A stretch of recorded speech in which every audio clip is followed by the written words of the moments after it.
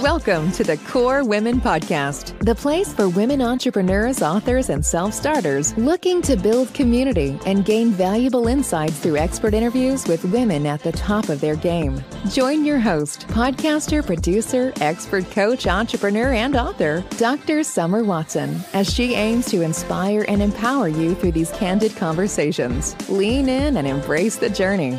It's time to start the show. Here's your host, Dr. Summer Watson. Today on the show, I would like to welcome Dawn Churchill, who is a published author and podcast speaker, is the founder of Be Made Whole, a coaching program specializing in trauma recovery for women who've endured sexual assault and narcissistic abuse. Dawn has experienced her own transformation and recovery after a history from 9 years old of forced childhood enslavement, sex trafficking, satanic ritualistic abuse, and occult brainwashing. She is here to talk about how to dismantle trauma blocks and live empowered lives of purpose and prosperity. Dawn is a trauma-informed coach as well as a dance educator and dance fitness instructor around the world. We have a great deal to talk about today, so let's dive right in and welcome Dawn. Thank you so very much, Dr. Summer. I appreciate your time today. It is a pleasure to be here with you, talking to you.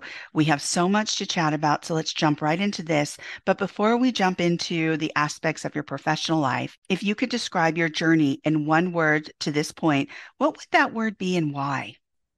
Revelatory. Ooh, that's a good one. It has been the revelation of lies that I have believed that came in through the door of trauma that I believed most of my adult life. The revelation of those lies, the uprooting and evicting of those things out of my mind, will, and emotions, that has brought not only peace and joy, but has brought healing. So revelation would have to be the word. Wow. I don't think I've ever had that word. I love that. Thank you. Thank you for that word, and thank you for the why. Can you share your journey of transformation and recovery and how it led you to create Be Made Whole? Because there's so much in your story. There's so much transformation. There's so much that you've actually experienced throughout your life that I'd like you to talk more about that transformation, what you call recovery, or how you've worked through this, and then how it led you to create something meaningful. Be Made Whole. Basically, it started as a personal search for my 20s, 30s, and into my early 40s. I had tried many different forms of recovery or therapy. So I did talk therapy for many years of my adult life. I took anti-anxiety and antidepressant medication.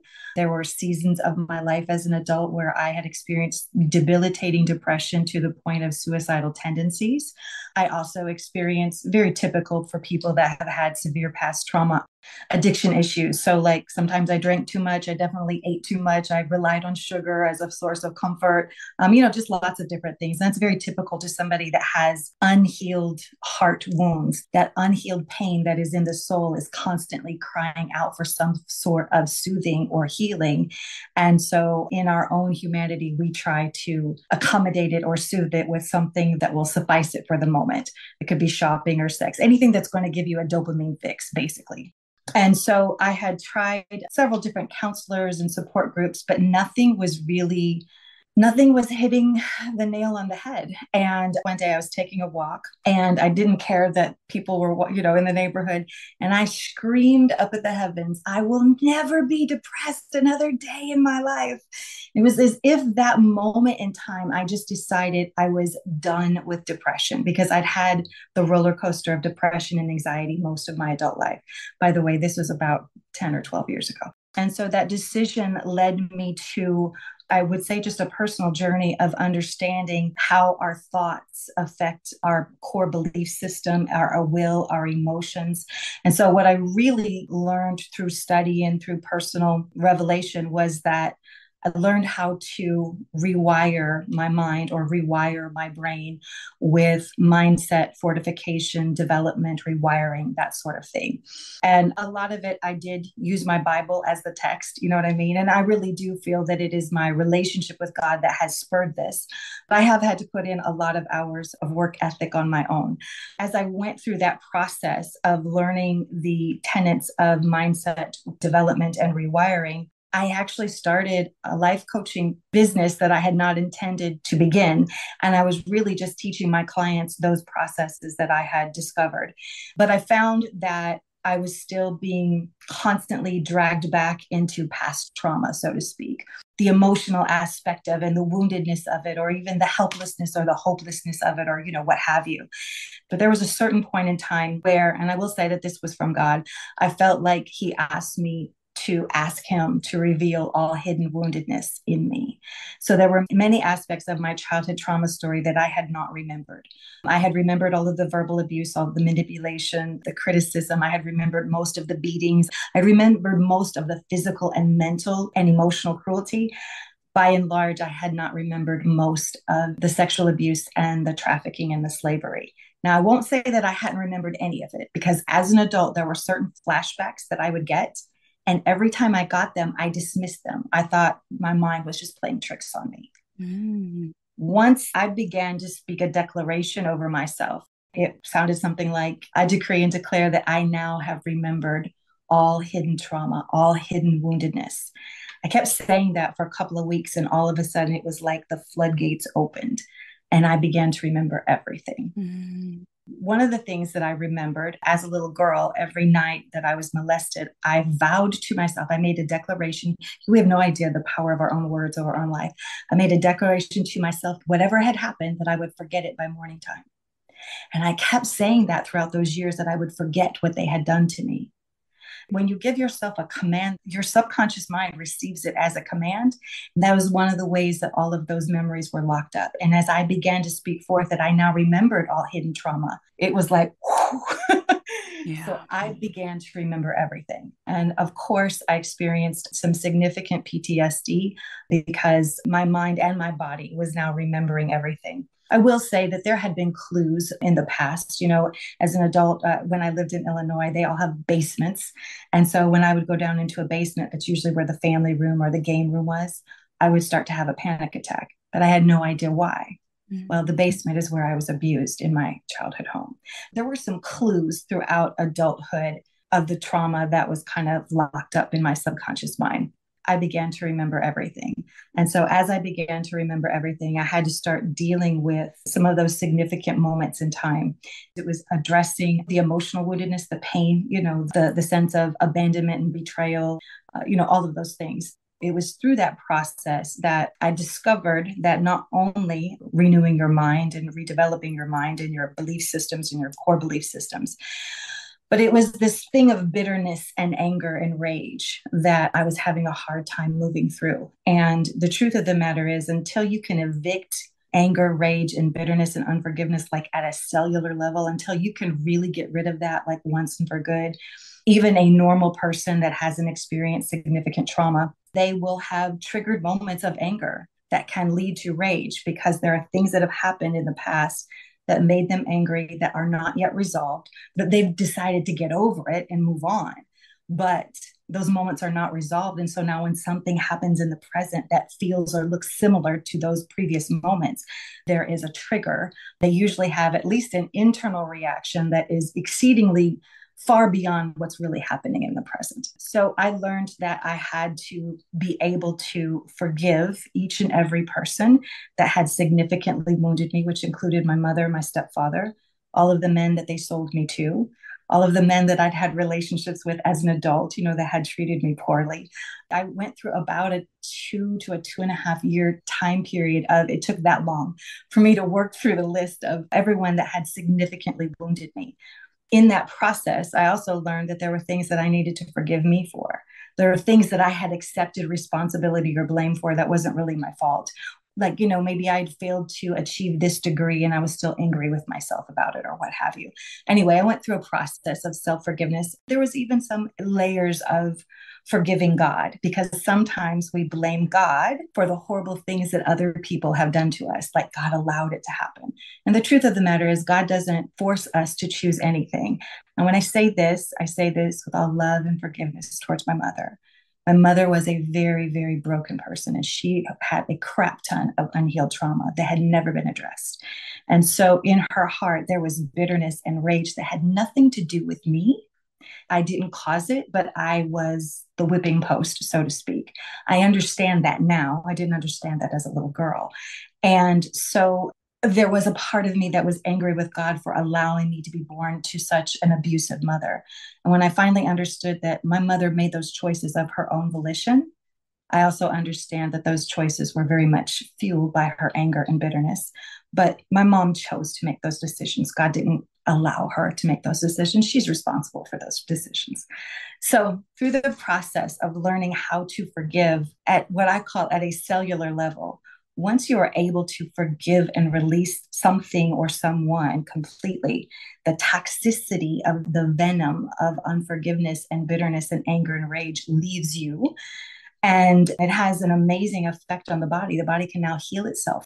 We carry illnesses in our body that are related to anxiety or anger or bitterness or what have you.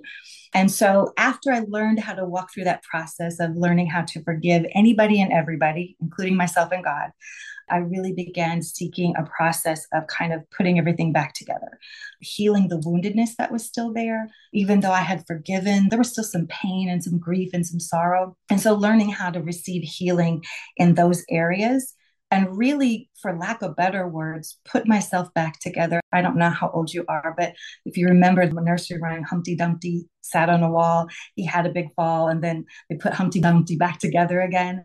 I feel like it has been that process of putting myself back together, of putting back together all of the pieces of my heart, of my mind, of my will.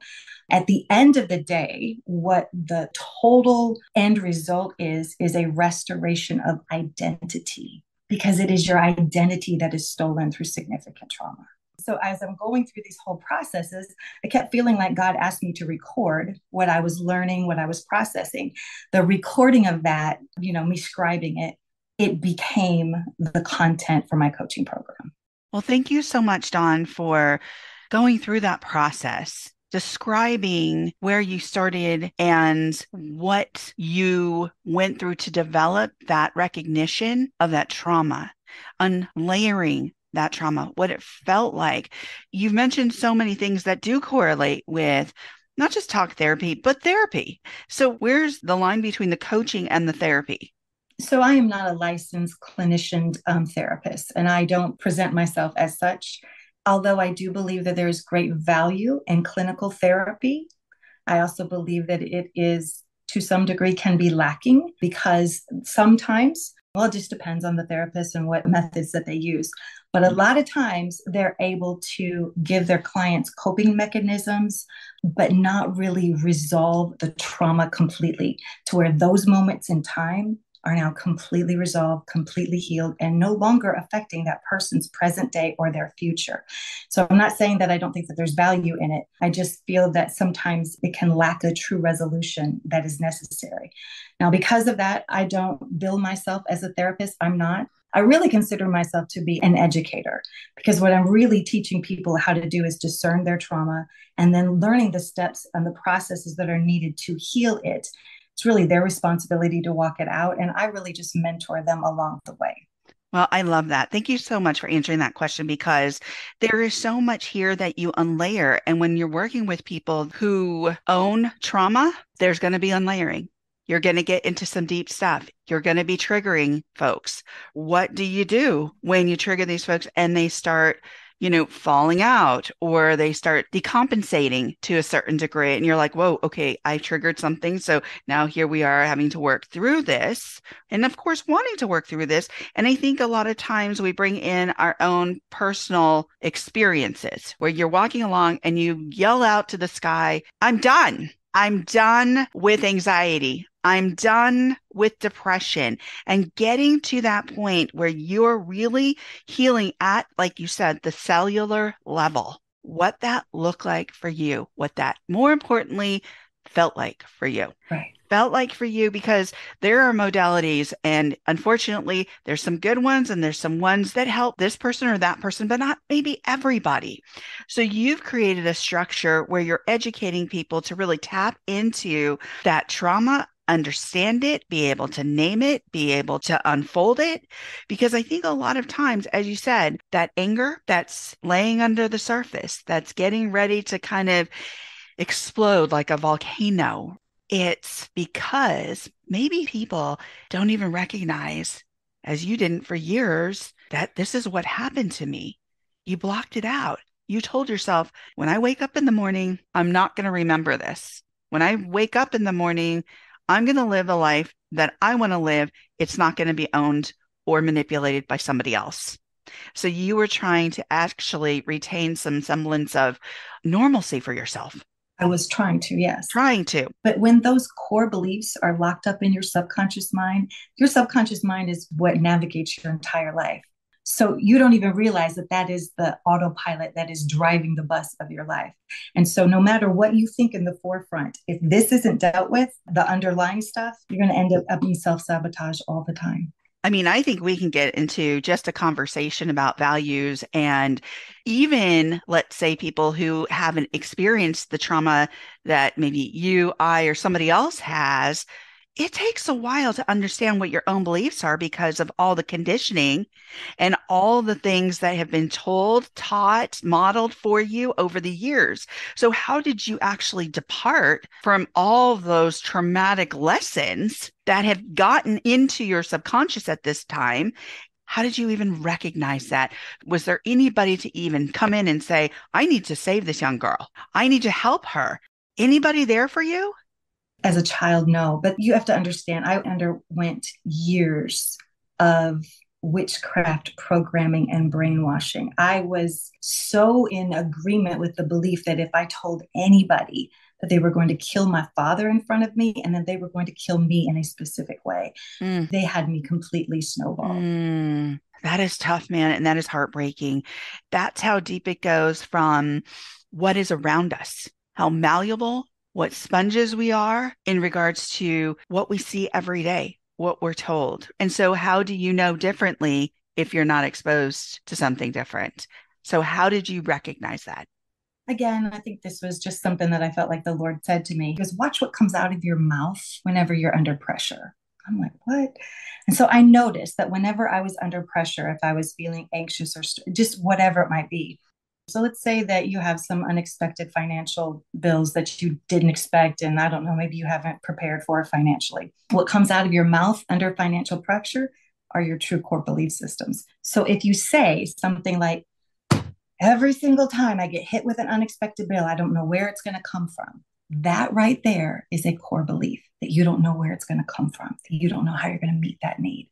So anytime that you find yourself under emotional stress or duress, what comes out of your mouth is what you believe. I'll give you another example. Every time I would have a breakup with a guy, male-female relationship, what would come out of my mouth was, well, I guess it's all my fault. I guess he's not to blame it. I'm sorry. I'm the whole neck roll thing. That's okay. For those of you who can't see us, we're doing the neck thing.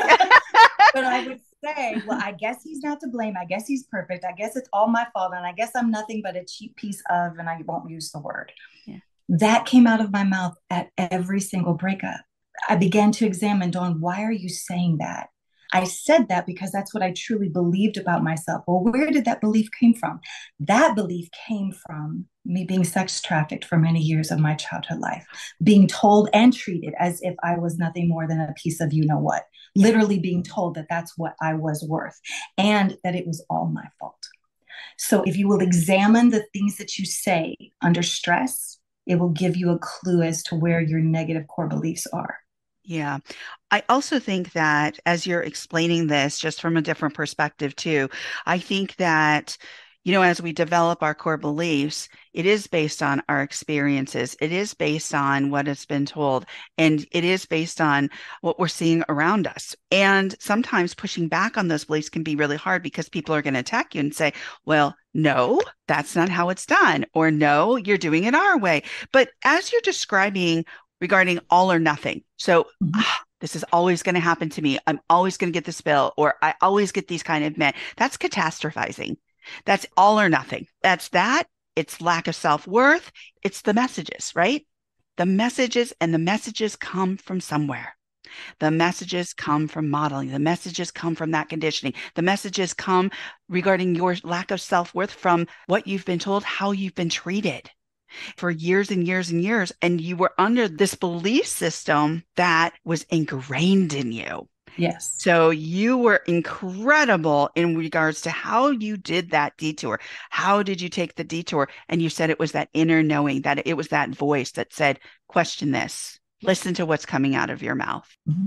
Thank you for describing that. And I know there's so much here we could talk about, but I have a few more questions. Let me get to my next question. What are some of the most common trauma blocks you encounter with your clients, and what strategies do you use to help dismantle them? Most of the time, they don't really understand why they feel what they feel. So, for instance, if they're struggling with anger, they don't really know why they're angry. And usually they will then assume that it is the people around them, the circumstances around them. Part of it is just, the bitterness that's still in their heart from things that they have experienced that they haven't released. So 9 times out of 10, it is their inability to discern why they are struggling with anxiety, why they are struggling with anger, why they are struggling with sorrow, grief, depression. And what I do is really just through asking a bunch of questions, I begin to kind of pull back the layers, and we're able to pinpoint it, if that makes sense. Yeah, it absolutely makes sense. And I like that strategy because you're really getting into more of opening the door and having those people being able to recognize and name what they're feeling. And I believe that we were taught growing up, I'm 55, even in songs, in movies, and all these different things, not just in our homes, but it'll be okay. You'll be fine. Don't worry about it. These are the messages. So we departed from, how are you actually feeling? What is that called? Is that called anger? Oh, that's what I'm feeling. Aha. Okay. I got it. That's sadness. That's anger. Now I can put a name to it. Now I can identify it with a feeling. Now I can understand where it's culminating into and what it's looking like, and that it is there under that surface, and that it's okay. It's okay to have those feelings, but are you responding or reacting in anger or depression or anxiety? And the response is very different than the reaction. And that's where you get the catastrophizing. That's where you get the all or nothing thinking. That's where you get a lot of these behaviors. So as we move into the interview, I'd like to ask you, how do you integrate your movement and dance, or do you use movement and dance in your trauma recovery work? I'm in the process of creating my own choreographed somatic movement, if that makes sense. It's not ready for the public yet, but we're working on it. Let's say that. Yeah. And so trauma gets stuck in your body as well as in your mind, will, and emotions. Now, one of the fallacies of somatic movement is that if you can move it out of the body, then you're good. But the problem is if there's still a root of it in your mind, will, and emotions, it's just going to build back up again. It's like a pressure cooker. So you have to deal with the soul part, the mind, will, and emotions. You have to root the anger out of there. But I will say, so when you get triggered, either in fight or flight, either in anger or fear, there is a lot of stored trauma that you'll then feel in your body, and getting it out of your body, or at least getting a release from it temporarily, is really helpful. I actually became a fitness instructor when I first started going through this process 12 or 15 years ago.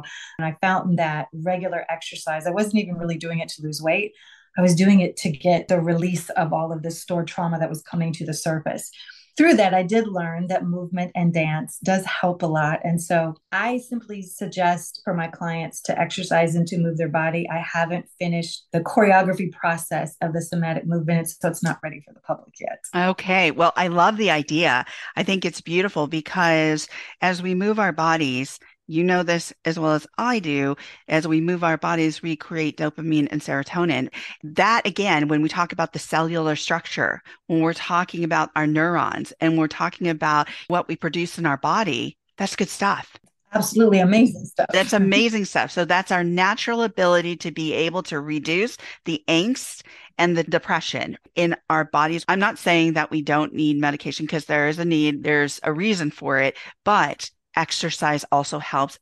In many cases and many studies, they have shown that is also very helpful in reducing depression and anxiety. Absolutely. Absolutely. So for you to bring in those nuances between your coaching and dance, I love it, especially since you have that training and you've taught dance around the world, correct?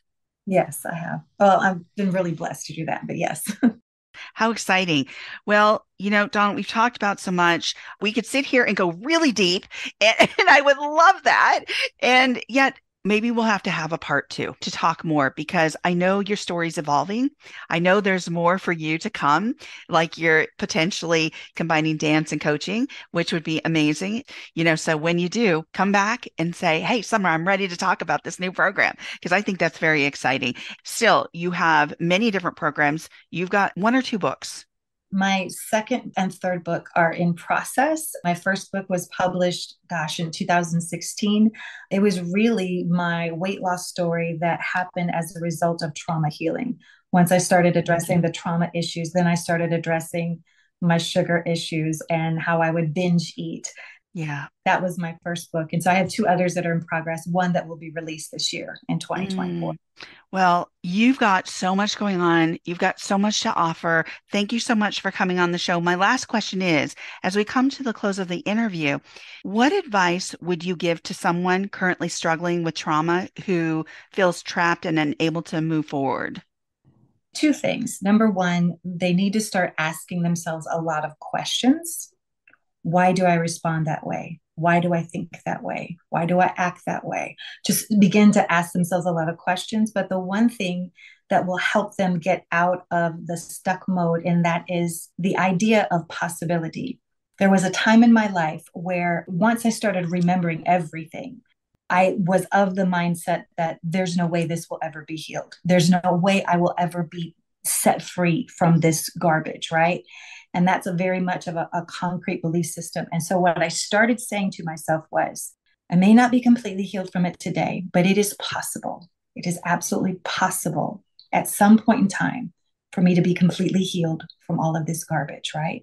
If you can get someone to see the fact that it's possible and begin to say it's possible, it opens the door for them to be able to walk through doors of possibility to healing and wholeness.